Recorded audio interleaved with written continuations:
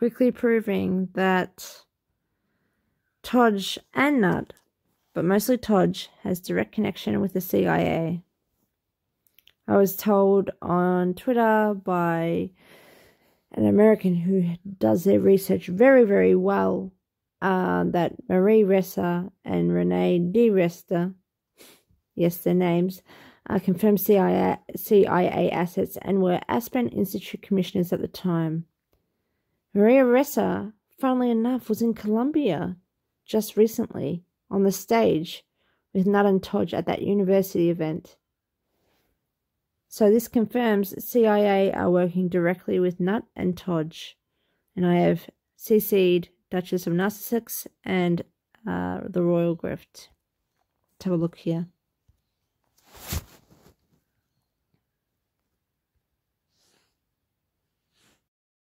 This is Maria Ressa, the one in the middle with the short hair. Mike Ben Cyber says Maria Ressa is the CIA's top asset in the AstroTurf's NED-funded independent media in the Philippines. Maria Ressa to chair World Movement for Democracy Steering Committee. And here is Nutt, Todge, and Maria Ressa, surprisingly, in Colombia. Why would she be the CIA head of anything in Philippines if she's in Colombia with Nutt and Todge and hasn't really left the whole Aspen CIA front? Renee DeResta was in my last video. She was a part of that Rewired chat where Todge talks about J6, funnily enough. And she's meant to be for Stanford University at this point. But, you know, she isn't. She's CIA. About to show you the recording again of Renee DeResta. Just have a look at how different she looks next to the video I will show you in a minute. We know that. Let's go back because I want you to see. Oh, they're not going to show me. I think one report in and of itself will change the context. Yeah, don't care. I don't think but you can see it there. One report in and of itself will change the conversation. Yeah. I don't want to hear this guy again. Getting more people willing. So let me search for it again. Just so it's a little more fresh. You see there? Personally over the years, and I'm now watching it happen globally, affecting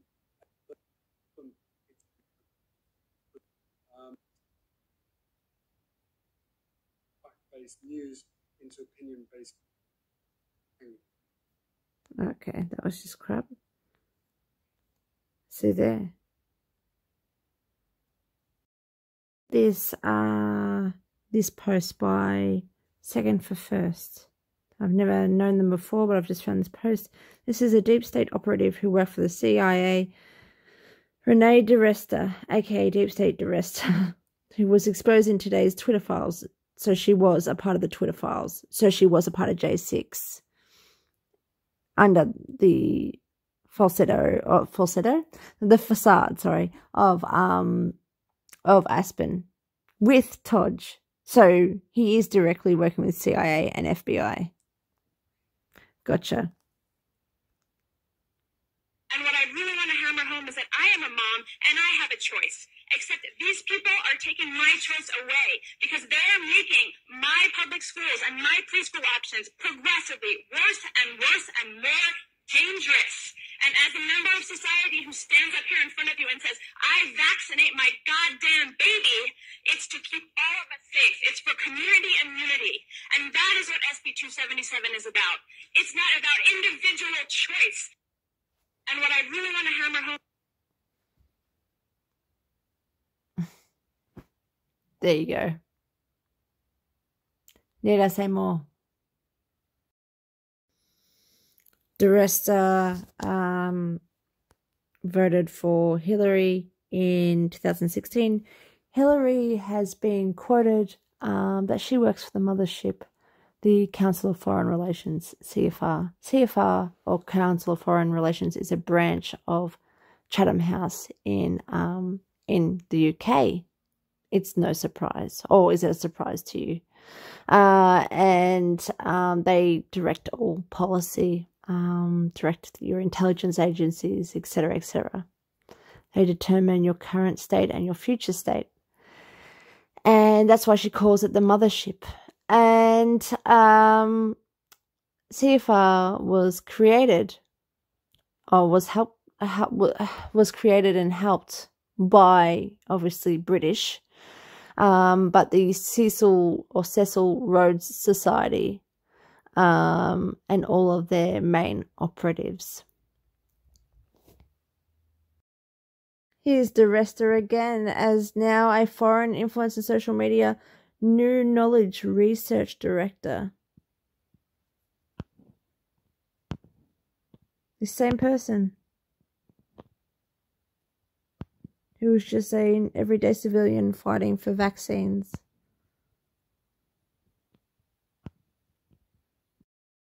Here is DeResta again. Again, looking very, very different. We're trying to improve the ability to find these narratives earlier. That's why the proactive detection is so important, because if you can find them before they go viral, you can give fact checkers a chance to come up with the correct information, to sort of ascertain the truth and put that out there. Doesn't that sound like what Twitter's doing now with correcting our information? So they using AI or whatever software she's actually putting forward to detect. So she's a CIA. She's saying that they're correcting Twitter information as false or not false, or true. She's saying she's in charge of that, which is a part of social media design, is it not? See how it's all connected?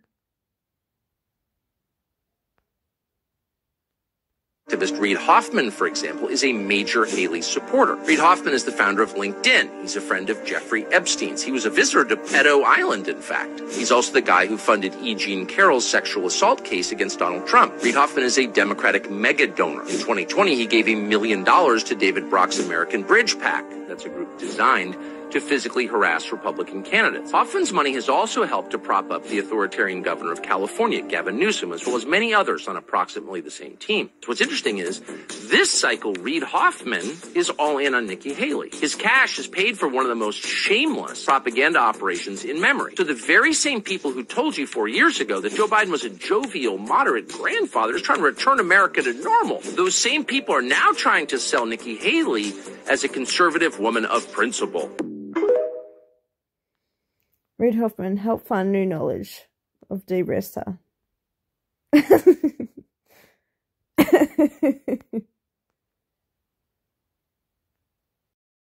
The same woman in Aspen connected to Todge, connected to the Twitter files, supposedly runs this company. They are part of election disinformation. Documents show Center for American Progress paid for Hamilton 68 dashboard caught spreading Russian disinformation.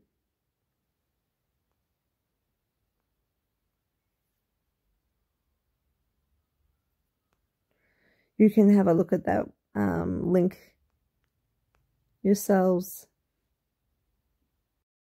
Researchers are fucking amazing. Not wanting to be outdone by playing the victim, Stanford and Renee DeResta, wink wink, simultaneously filed an amicus brief asserting that their own rights would be infringed if the injunction against the government were allowed to stand, again citing public health. The district court's injunction burdens Amici's First Amendment Amendment rights, sorry, while at the same time supporting a foreign duke and prince who is saying that your First Amendment rights are terrible. Significantly burdens a military's ability to communicate with the government on matters of exceptional public concern. Just sounds like collusion, doesn't it? It just sounds like, well, why? Why should you even be involved in the government's concerns at all? Because this shit never ends.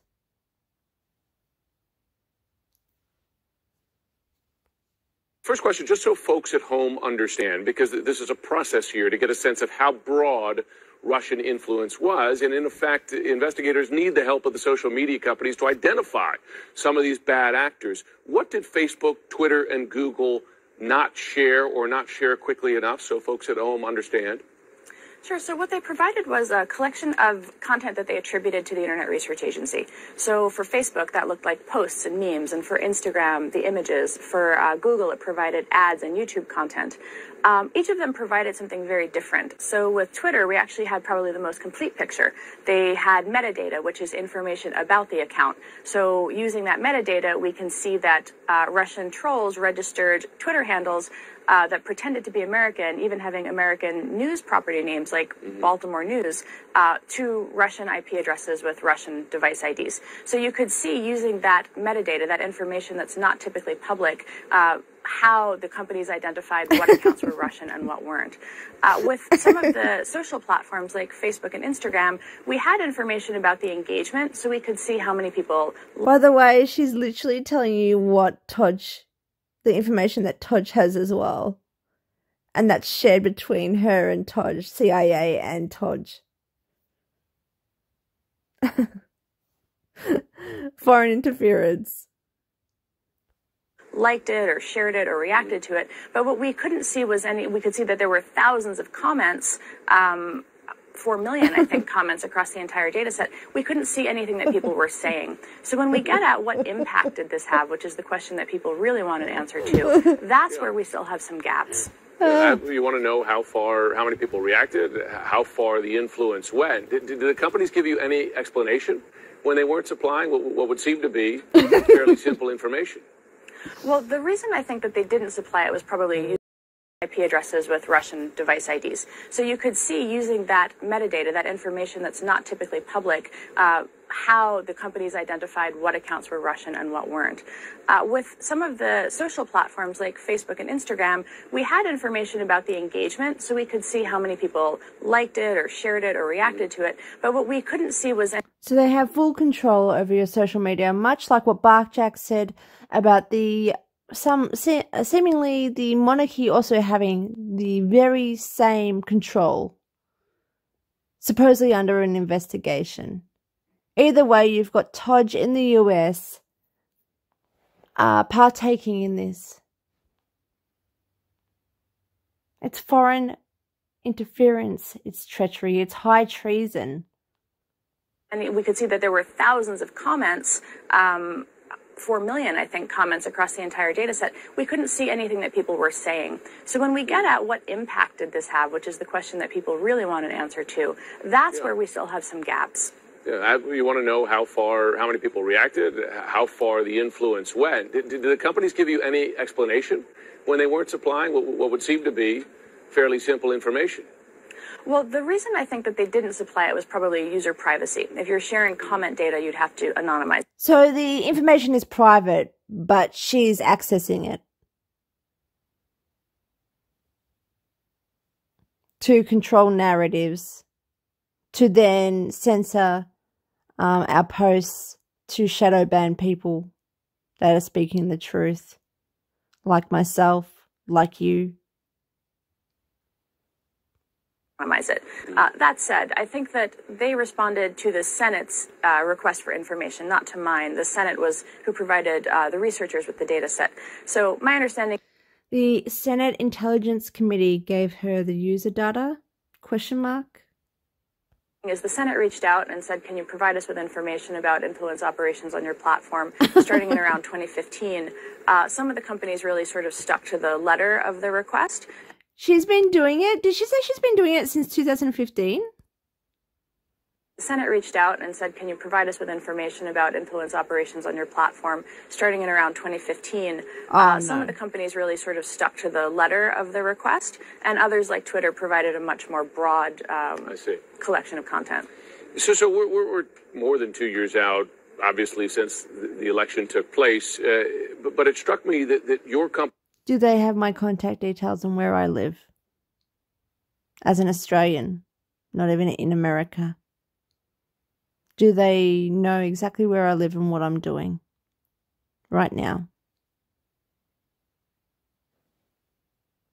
Your company said there are still more Russian accounts, or likely that there are more Russian accounts that the social media companies have yet to identify. How many more do you believe, and why? I think it's really hard to put a number on it because, as you'll see, if you look in the report, one of the things that we show is, nobody likes looking at graphs, but unfortunately graphs are the best way to show this, kind of graphs of where they turned their accounts on. And so you actually see them creating accounts over the 3-year operation. They didn't just stop. After the 2016 election, if anything, on Instagram in particular, they really ramped up.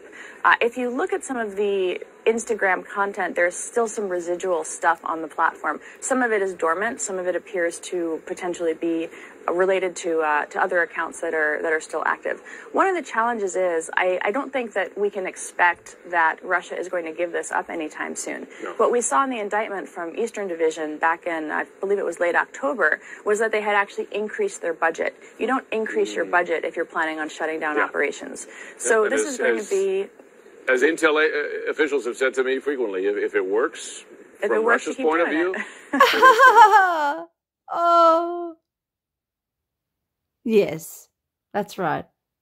And what I really want to hammer home is that I am a mom and I have a choice. Except these people are taking my choice away because they're making my public schools and my preschool options progressively worse and worse and more dangerous.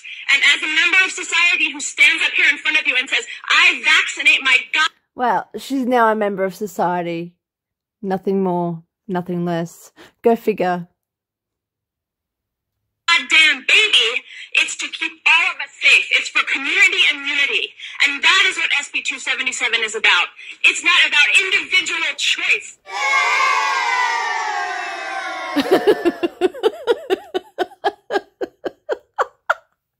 I love this. I love this. Oh, wow. Oh, wow. Oh, wow. Oh, it's just too much. You're surrounded by psyops. I'm so...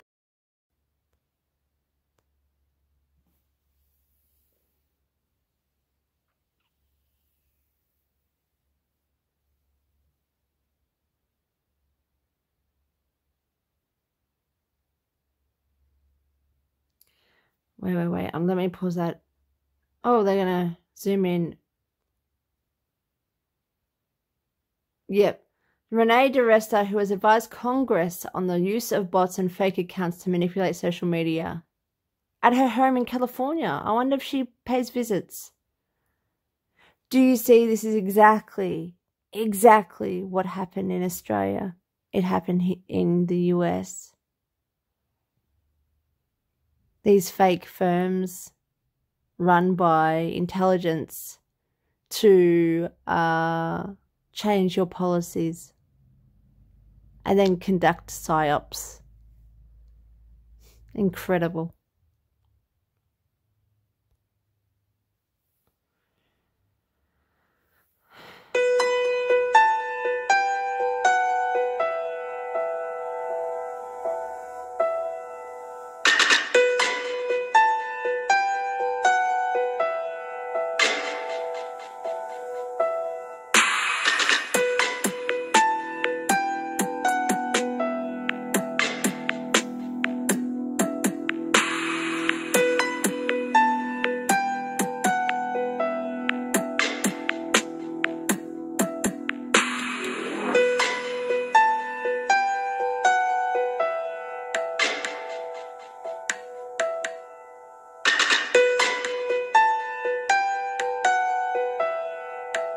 There she is.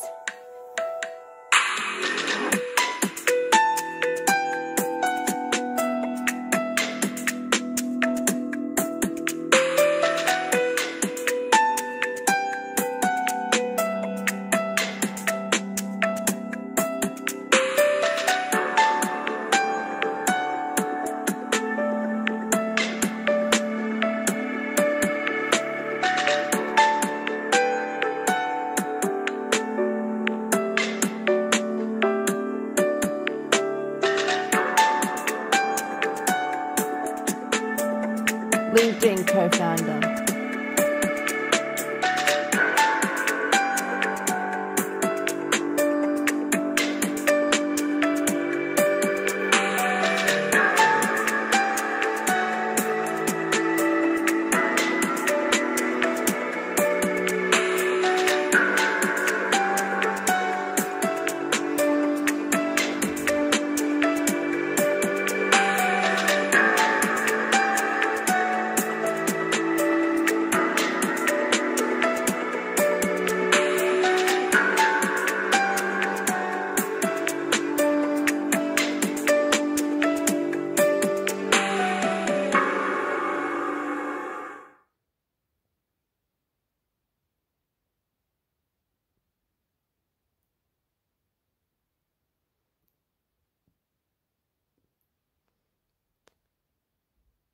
Namely, liberty. Thank you so much.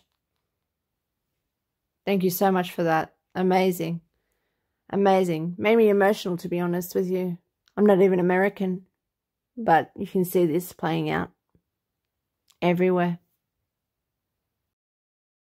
Renee DeResta, aka Deep State DeResta, writes policy for Elon Musk. A signatory of the Giving Pledge. So they're all connected. You see, that was all that social hate campaign thing that Todge was affiliated with. It's all the same. Twitter baited everyone to come back on the platform, which is, treachery, foreign interference. Like, I keep saying it, but this is what's happening. Twitter baited everyone to come back on the platform so you can all be tracked again. Elon Musk quoted the unhinged censorship queen Renee DeResta right out of the gate. Him selecting the WEF NBC as CEO would be of no surprise. Twitter Files wasn't some big exposure, it was a full disclosure. Nothing has changed. The government portal is still open. I want to give Renee credit on, because people quote it all the time and not always to the person who created the concept. A wonderful phrase. There's freedom of speech as a concept that we all are orienting ourselves towards. That doesn't translate to freedom of reach. And what that gets to, and then I'm going to let Renee explain her own concept more in depth, is that we can't have these conversations in total isolation from an understanding. Isn't that what Rashad Robinson said in my last video? I swear that was exactly what he said about freedom of speech and freedom of reach, or some sort of like that there needs to be controls in place for freedom of speech, that there's a limitation and a wall. This is all just manipulation. Just absolute fluff. Of these platforms as having the power to supercharge the availability of narratives and individual perspectives to the world. There's one thing here that I want to give Renee credit on, because people quote it all the time and not. I feel like she's changed her identity at least 5 times.